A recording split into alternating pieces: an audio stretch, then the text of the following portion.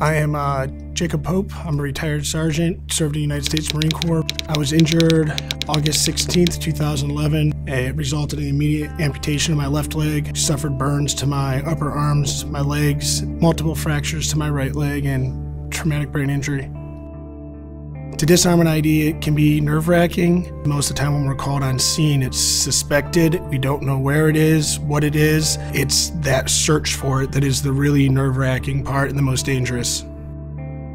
There was a foot patrol that was out, and locals had come up to them and told them that there was an ID in there. So I needed to go search around the compound wall to make sure there wasn't any wires leading up to the area. I searched, I couldn't find anything. So I took a big step over the area where I thought there might be something, and my big step over that area actually resulted in me stepping directly on the pressure plate itself. After I got hit, I did stay conscious. My immediate questions were, am I above the knee or below the knee to the corpsman and my friends that were there? The leg wasn't the main concern. It was, am I going to bleed out at that point? Going through all the recovery when I was at Bethesda, probably some of the hardest times was right when I first got fitted for prosthetics.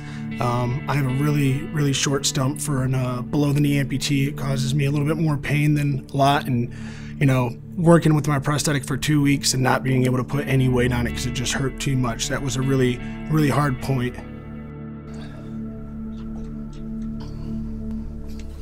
Hey, Shorty. I am Addison and I'm 5. She turned a year old just about a month after I got hit. And I got my prosthetic a couple months after I was at Bethesda, and she was starting to wall walk, and it started to turn into a race. Who was going to walk first, me or her? And just stuff like that, her starting to be able to run and jog down the hallway. Well, then I needed to, push myself harder in therapy to get my running leg to be able to chase after her. And so just her there pushed me a lot for the better. Current house that I live in now, I can't really use a wheelchair in it much at all.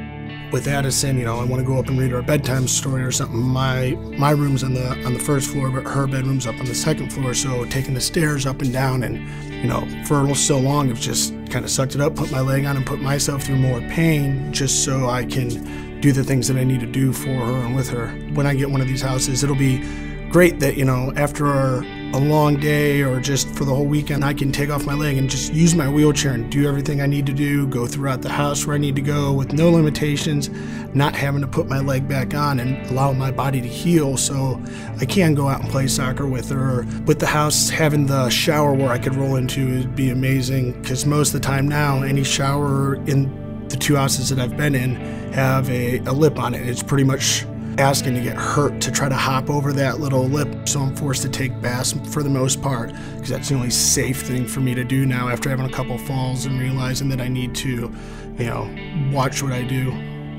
To not have a mortgage, it'd be a huge impact for me. I could focus more on school. Since I've gotten hurt, I've finished my associate's degree, and I want to continue on to a bachelor's in computer sciences. I could dedicate more time to that, a lot of stress lifted off of me, and just be able to provide and do more things for my daughter than I want to do.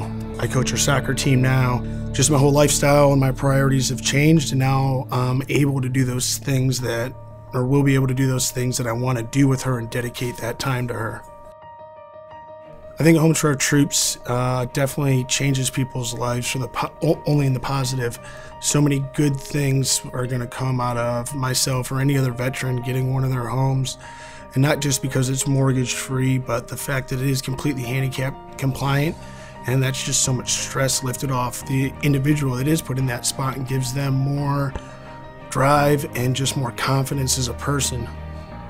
The difference Homes for Our Troops is making for me, they're giving me the ability to be 100% independent as a parent and a father regardless of my injuries. What are some of the things you do? We play dolls. What else? We mostly play soccer. My dad is my hero. Thank you.